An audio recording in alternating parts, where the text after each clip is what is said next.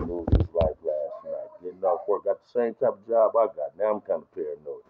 The security guard go to a hamburger stand after he get off work and lose his life over a verbal argument.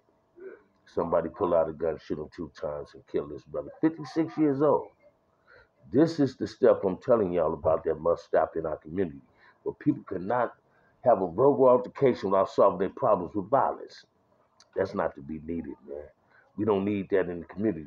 Now, I don't know if it's a black or Hispanic suspect, but 9 out of 10, when they don't say it's a black suspect, because they can put us out there soon, they think it's us that did something. Hopefully, things can get solved without another problem. But I heard a Hispanic say on the news, check it out, man. The brother get killed in Hawthorne. The Hispanic dude said, man, I've been here all my life. I'm tired of the violence. If you're tired of the violence, support the BAM channel.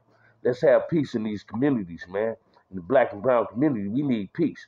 We're losing people with verbal altercations at a hamburger stand 2:30 in the morning. This man just got off work home. That's why I love my niece Compton, girl. I'm glad you hit me up with a burrito every time that catering truck run, baby. Thank you. We got to do better than what we doing, y'all. We losing people over stupidity, non-violence shit. Let's have non-violence, man. We don't need the violence in our community over a verbal altercation.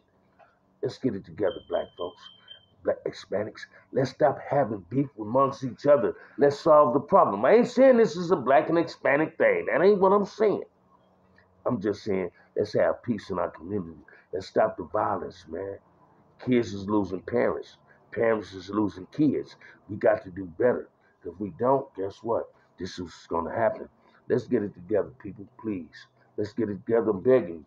Come to this movement, man. Let's uplift ourselves. Let's rebuild our communities. Let's make our communities safe. Peace.